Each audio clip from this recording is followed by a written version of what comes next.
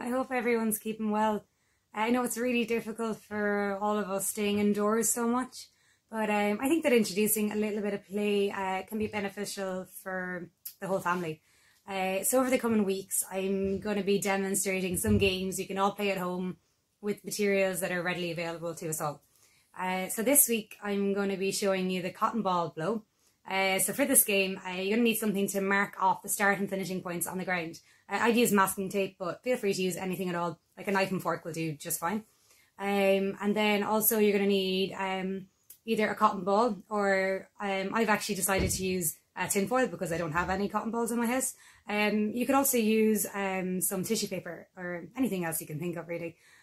So yeah, here we go. So to start off the game, we're just going to mark off the start and finishing points on the ground. Okay, so my friend Claire over here is going to help out with that. I'm using masking tape, but you can use whatever you have available. A piece of string is fine, or even a pen or pencil.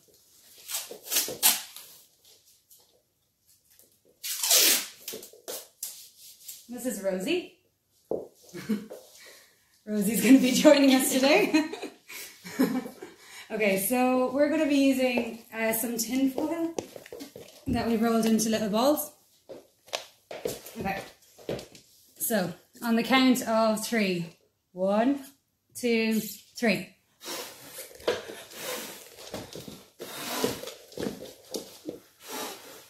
I won.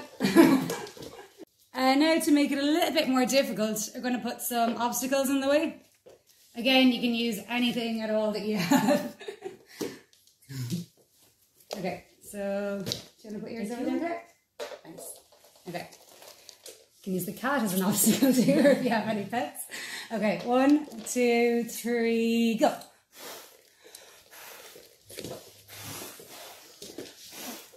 Rosie.